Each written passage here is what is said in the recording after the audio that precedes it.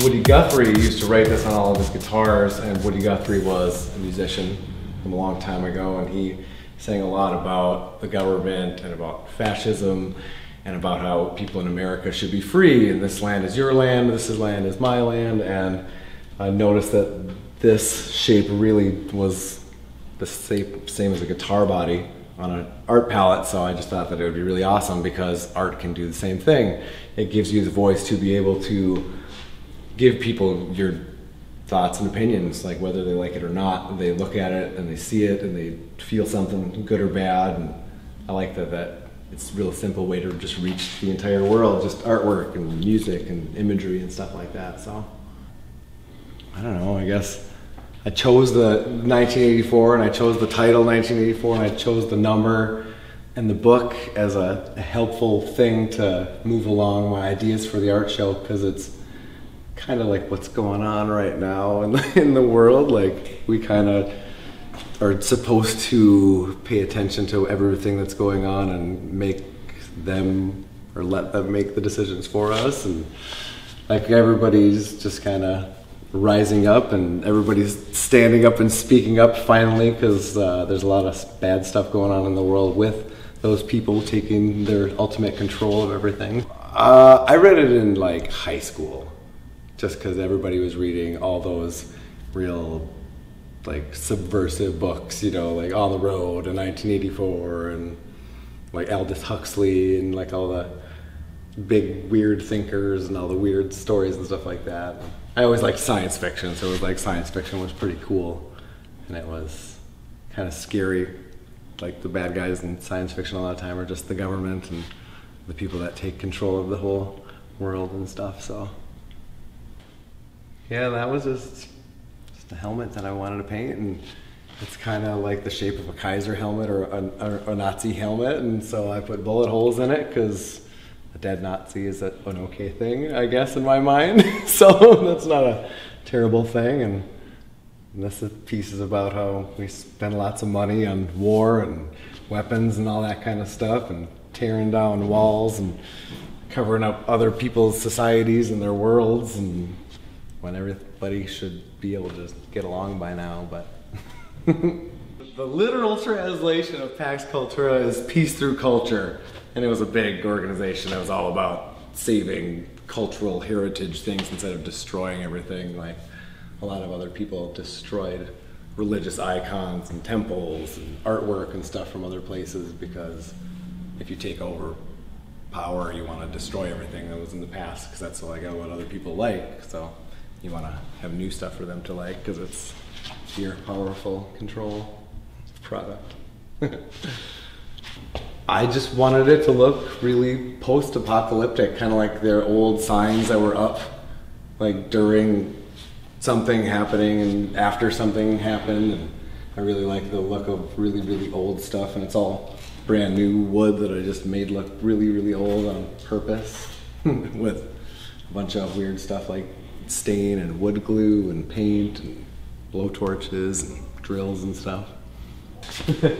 Like, this is a literal interpretation of a couple Pink Floyd songs that I really, really like, and it's about big corporations and oil companies and the man, stuff like that. It's called Pigs and Pigs on the Wing.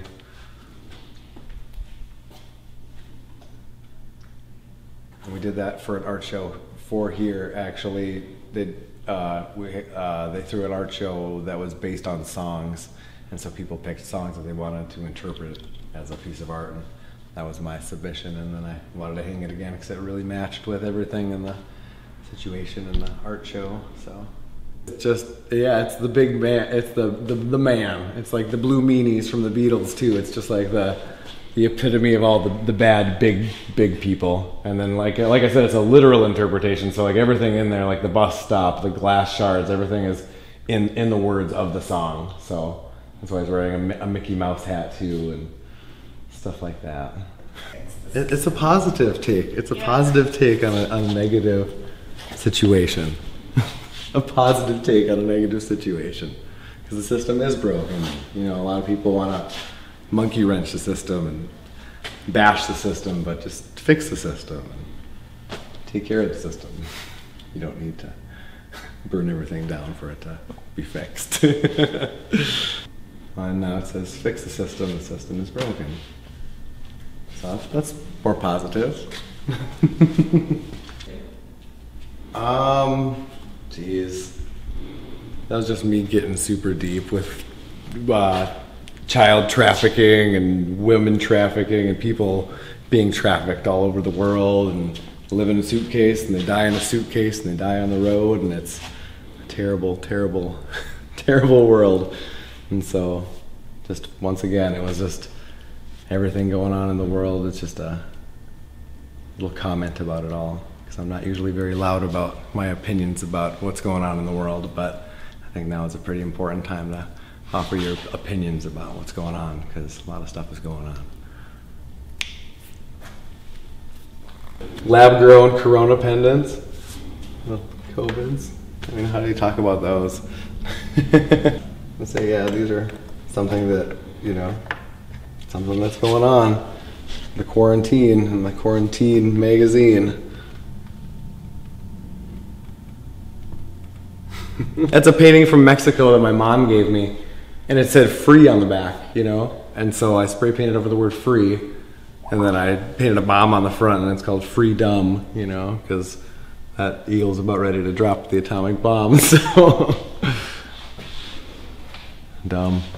But this is like the Grim Reaper, but the Grim Reaper is a security camera, because the security cameras and the media and all that kind of stuff will be the death of us all, because everybody can see everybody's stuff and everybody's just right there and it's easy to find and everybody can get in there and there's no way to destroy information anymore, so be careful, because he's out there. Nice birds up there though. Yeah.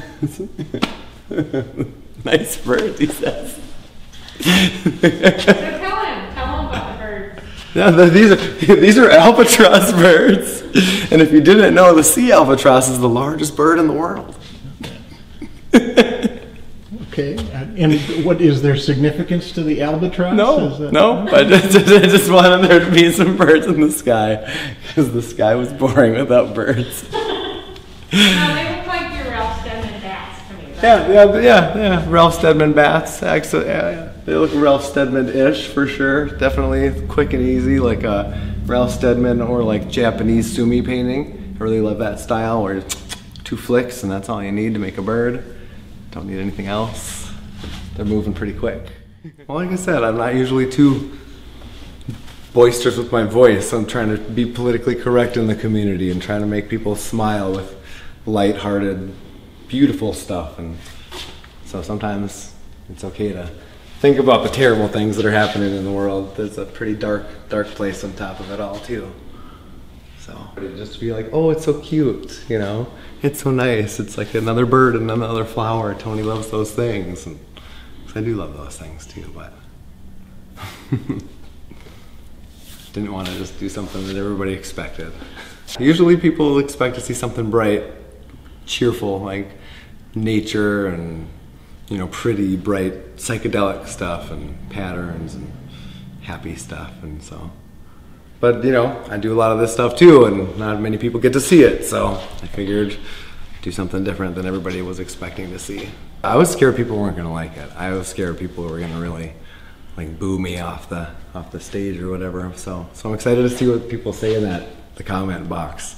I'm excited to see people's opinions about it all, because it gives you the option to like it or hate it. So we'll see if people like it or hate it, or love it or hate it. People that have talked to me are people that are pretty close-minded to me, probably because they're pretty close to me, and most of them are really in love with the show. Like everybody's telling all their friends to come and check it out because it's cool and it's different and it's deep or whatever.